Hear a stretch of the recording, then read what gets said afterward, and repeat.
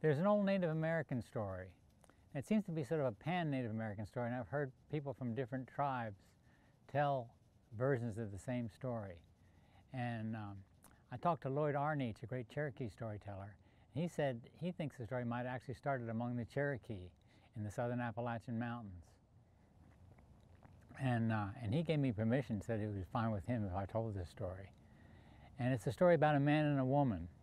They'd been together for a long time, and they weren't getting along very well. They were kind of fussing and bickering, and she didn't feel like he respected her, and he did respect her, and he did love her, but somehow it wasn't coming through. Now, Lloyd told me that this was first man and first woman, but all we know is these two were having a hard time, and one day she got so upset, she just stomped out of that lodge, and down the trail she went. She didn't know where she was going. She had a lump in her throat. She had a pain in her heart. She didn't know where she was going. She knew she was just going out of there.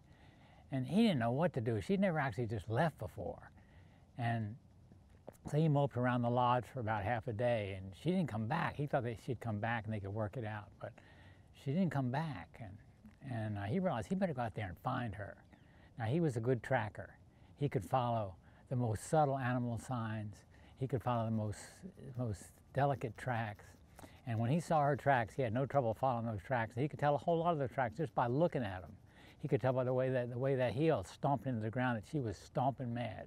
He could tell from how far apart her footprints were that she was moving fast. So he jogged along that trail for about half a day, and every time he'd see a set of her tracks, he could tell how old they were. And he realized that they were the same relative age. He was unable to close the distance between them. So he didn't know what to do. He sat down there in the trail and he prayed. He had a conversation with the powers and said, "You don't have to make her change her mind, but could you just slow her down a little so I could talk to her?" And it seemed like maybe his prayers were being heard, because as the breezes rustled the leaves in the trees, they kind of whispered, and they whispered her name. But she wasn't listening to the trees whispering. She was stomping mad. She was stomping down that trail. She was just so mad she wasn't hearing anything. And the birds began singing. They were singing not like they normally sung. They were singing harmonies. They were singing melodies. They were calling out her name. But she wasn't listening to the birds. She was just so mad. She was just so angry. She was stomping down that trail. Soon flowers began to burst and bloom as she passed. She wasn't looking at the flowers. She was looking straight at that trail leading out of there. That's all she was doing. She was so upset, so angry. She was going to take special intervention. Well, then all of a sudden, right where she was looking, right in the trail, she looked, and there was a berry. But it wasn't like any berry she'd ever seen before. She stopped, she picked that berry, she smelled it. It smelled so good. She tasted a little bit of it. Oh, sweet. Had a tang to it, a wonderful flavor. She ate that berry. It was delicious. And then she looked around, and there was a few more of those berries. She stopped, she picked up one after another. She started eating those berries. Then she thought she couldn't find any more. Then she looked, and there was this little meadow out there beside the trail. And all in that meadow were all these little berries.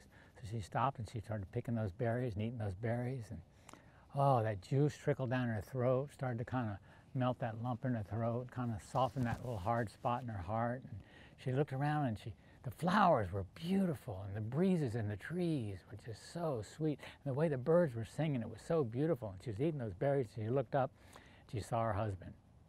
As soon as she saw the expression on his face, she said, "You ought to try these berries, they're really good." And they say it was a long time before they got up out of that field, and when they did, they were walking home hand in hand. And all along that trail where they'd never seen them before were those berries. And those berries are still out there.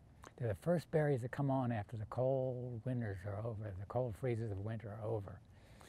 And if you talk to Native Americans and ask them what they call those berries, it often translates out to mean a word that sounds like, it means heartberry, because they're shaped like the human heart. And actually we grow them in our gardens, and a lot of us do. When we do, we usually mulch them with straw, and we call them strawberries. And that's how the first strawberry came to be. And that story is as old as the people and as modern as today, isn't it? There's a song that celebrates strawberries, and it goes like this. Strawberry pickin', strawberry pickin'. When you think you see some, that is when there are none. When you think there are none, that is when you see some. You know, it's about a lot of things in life, not just strawberries, right? Strawberry pickin', strawberry pickin'. When you think you see some, that is when there are none. When you think there are none, that is when you see some. I was walking one day with no real reason.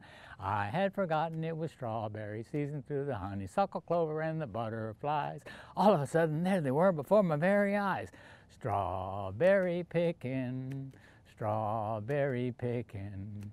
When you think you see some, that is when there are none. When you think there are none, that is when you see some.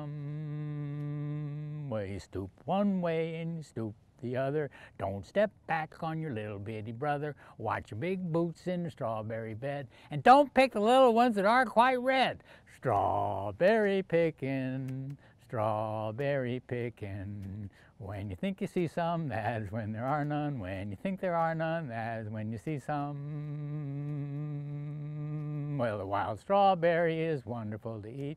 Sun shines down and it makes it sweet. I can tell you've been sneaking through the strawberry bed 'cause your mouth and your fingers and your ears are red. Strawberry pickin', strawberry pickin'.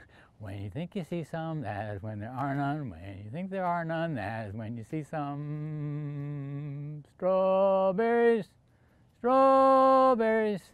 That's the strawberry song by Lorraine DeSuite. Thank you.